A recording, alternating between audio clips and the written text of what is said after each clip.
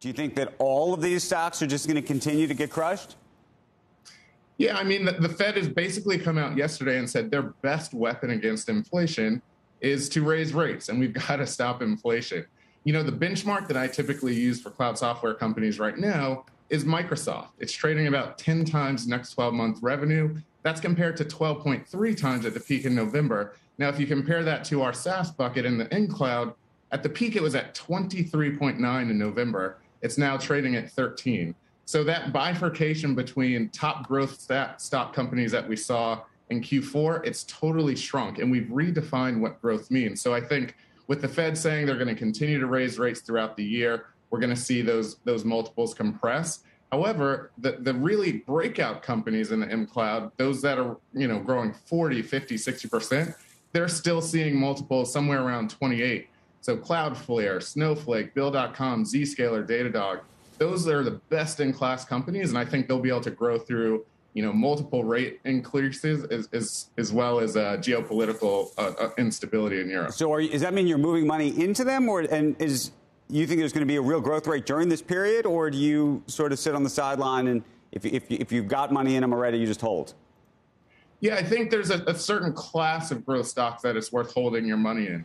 Again, those that are trading, anywhere from 15 to 20 times, all of those are growing north of 40, 50%, have strong fundamentals, big market opportunities, great unit economics. That's how we look at it. The Bessemer rule of 40, which combines not only just growth rate, but their ability to generate free cash flow in the future.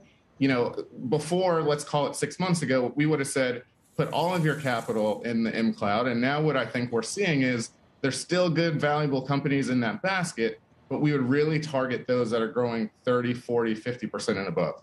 And what do you do with the Microsofts of the world?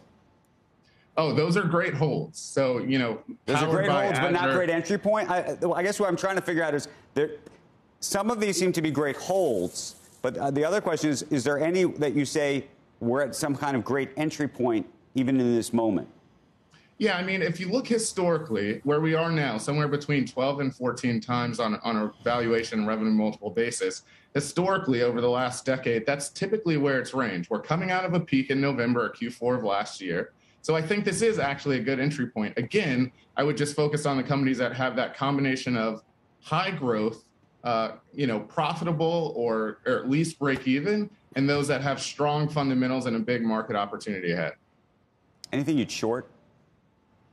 I'm a private capital venture capitalist, so I'm still shorting the deals that are getting done in our market in the 50x, 75x, and even sometimes 100x.